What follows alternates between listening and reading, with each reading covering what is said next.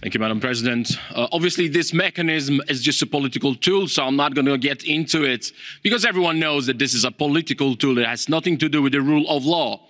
So I'd like to give you a message from the majority of Polish people. The message is very clear. It has been out loud 7 times in a row.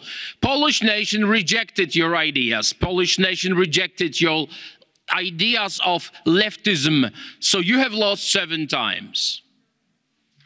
Mr. Biedroń would confirm, you have lost. Polish society rejected you 7 times. So to let you know, Poland is #1 with unemployment. Poland is #3 with management for women. And Poland is #1, Eurostat, it's your data, not ours, is #1 as the safest place in Europe.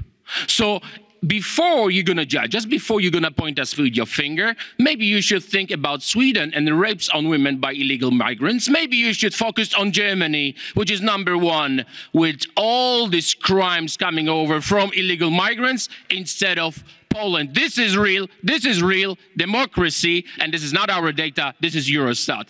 Thank you.